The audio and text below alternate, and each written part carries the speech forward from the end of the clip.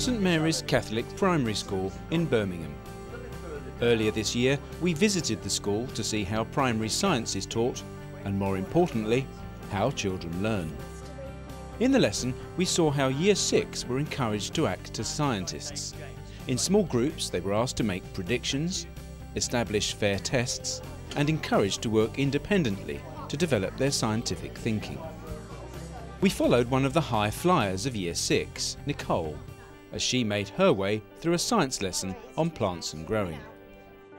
Nicole's science teacher, John Blaney, who's the Deputy Head and Science Co-ordinator, invited Jane Turner from the East of England Science Learning Centre to review and discuss his lesson.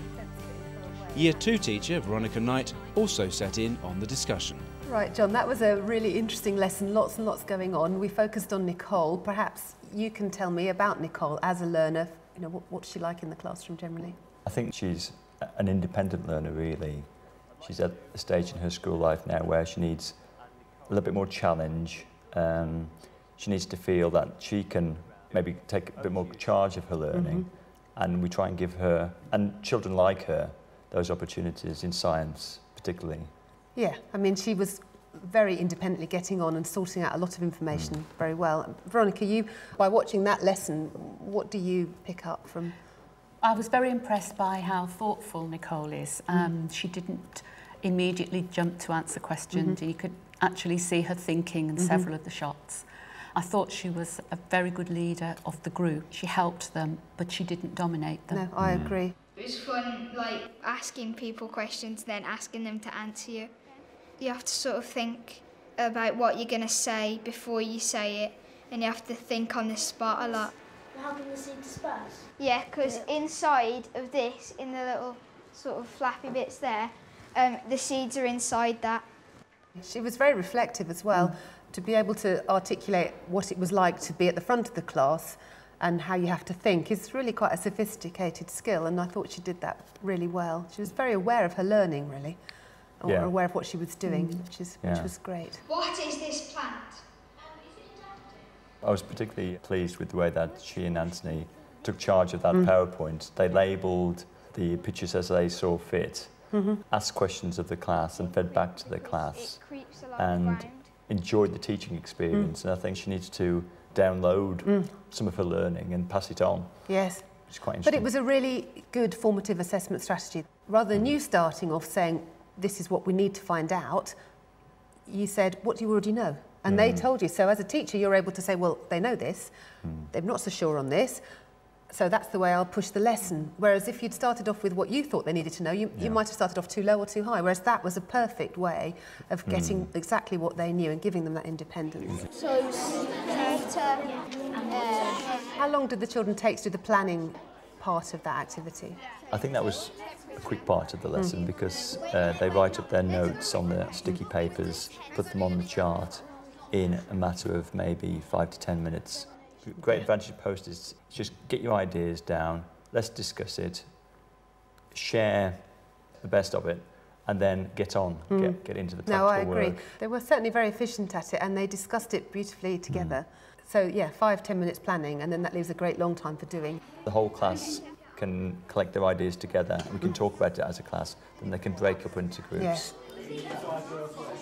You're changing light, then what all needs to keep the same. The amount of water. You'd have to keep the place where it was in the same, otherwise it might... What shall we write for that? Nicole and her peers were handling 2 different investigations. They were looking at germination and plant growth. They were changing a multiple of variables. They were deciding totally for themselves how they would do it, how they would carry out the investigation, how they would record it. That's really high-level scientific organisation. Nicole's group have decided on the factors affecting a seedling's growth, and she's off to put their pink sticky note on Mr. Blaney's chart. But she seems a bit unsure of where to stick it. She was wondering whether, when she changed the light conditions, would she put it under the germination section, or would she put it under the seedling growth section? And she had to ponder a little bit there. I'd like to think she was hesitating because she knew to germinate the seed doesn't need light. That chart was an excellent framework for their planning and organisation, but quite complex. And perhaps with slightly younger children, you might have had one for germination and one for seedling growth, because children do confuse the two. It's based upon charts that we've used through the year, which have been maybe a little smaller. This is the first time I'd made a kind of great, you know, totalizer sort of thing of all their thoughts. I've still got it on my room wall. Well, it's all there, you see, so you can actually refer back to that. And Nicole was handling all the information by herself. Now, how did you get her to be able to do that? Well, I think it's a question of introducing it earlier on in the year, giving the children something to think about, like they might think about, what are we going to do to keep this investigation fair today, and let them brainstorm between one another. We want the children to start thinking for themselves. So yes, that is happening, and as I kind of move up and down the school as the science coordinator, I'm seeing it more. I've given you some bits of equipment that I've found. I wonder if you can think of a way to control the amount of light to each of the plants, because you have to vary that. Any good ideas so far?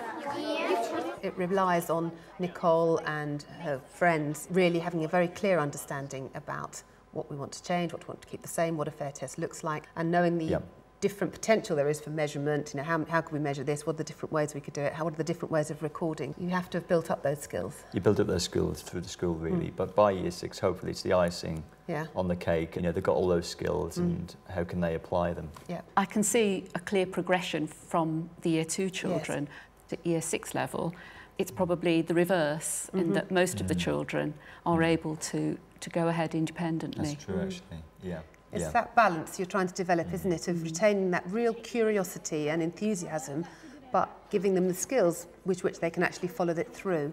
Because we can all have limitless enthusiasm and questions, but if we haven't got the skills, they wouldn't cope with what they were doing there. They need to have that theoretical, step-by-step, systematic, this is how we do it. If we were to just pull it up, then the leaves would probably break, so we have to sort of try and gently dig it out. No, I'm not yet. When they get to this point in upper key stage 2, it's great to say, well, I'm not quite sure how we're going to achieve that today. But over to you, can you come up with some ideas? And sometimes, genuinely as a teacher, you're not quite sure how they'll manage that. And it's great when they come forward and say, well, we've done this, this and this. We're thinking about putting tin foil over the top, with the different experiments, putting holes into the tin foil, or using one in total darkness by having the canister on it, then another one in slight darkness by having tin foil sort of like, and we'll pierce some holes to see, so that it lets in some light, and then on the other one more light again. Life cycles is a year 3-4 topic, isn't it? But you were repeating it, but in a way that was totally accurate and apposite for year 6s, because you gave them so much independence. So they were working at level 4, level 5 in terms of science 1, and repeating stuff that they will need to know for their SATs in a way that was entirely appropriate and challenging, and that was really excellent.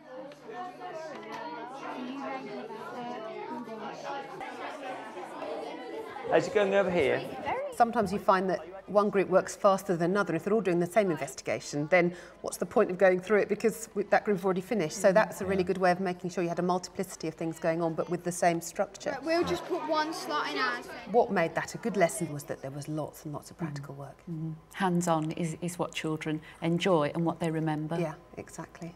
And when things go wrong as well. Not all the time, but I think when things don't go slightly as they thought it would go, it leaves more questions. Science does go wrong, and sometimes that's how you learn something new, or it might be that, you know, we're asking children to evaluate not just the outcome, but the process by which they reach that outcome. This one will grow quite tall. We may have to actually change this and make it bigger, but still keep it in complete darkness.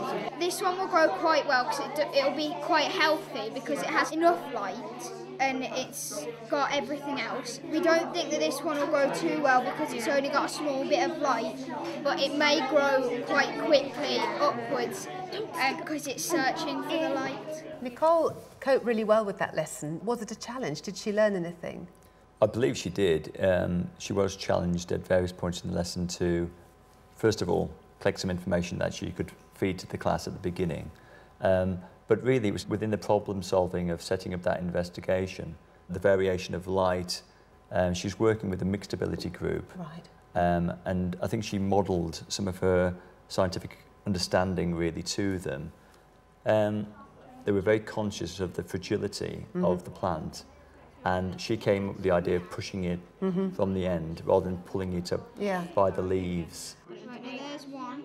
Yay! Yeah, she definitely learned team skills, and she definitely solved a few problems for us. Yes, she did. I mean, she didn't leave one without any cover on it. They had total cover, minimal and a bit less. They didn't have one open all the time. They didn't question the fact they were going onto the light bank and would have 24-hour light compared with normal conditions. So there were some other areas where she might have been pulled a little further. But that's a good point, yes. 24-hour lighting is quite an unusual concept, really. But a really good link into, well, how can we eat vegetables at the wrong time of the year, and how do they get flowers early in the spring? What happens? How do commercial growers work? So in terms of broadening the curriculum and to the sort of real-life application, really valuable.